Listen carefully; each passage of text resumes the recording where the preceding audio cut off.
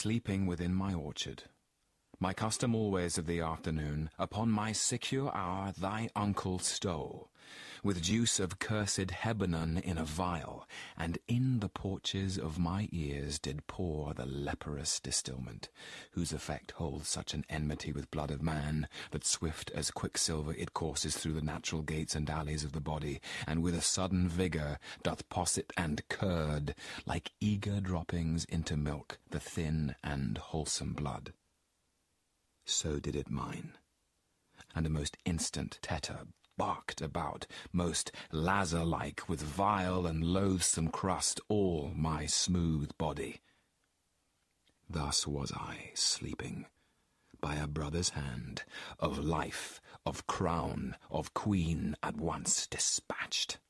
Cut off even in the blossoms of my sin, unhousel'd, disappointed, unanel'd, no reckoning made, but sent to my account with all my imperfections on my head. If thou hast nature in thee, bear it not. Let not the royal bed of Denmark be a couch for luxury and damned incest. But howsoever thou pursuest this act, taint not thy mind, nor let thy soul contrive against thy mother aught. Leave her to heaven, and to those thorns that in her bosom lodge, to prick and sting her. Fare thee well at once. The glowworm shows the matin to be near, and gins to pale his ineffectual fire. Adieu, adieu. Hamlet, remember me.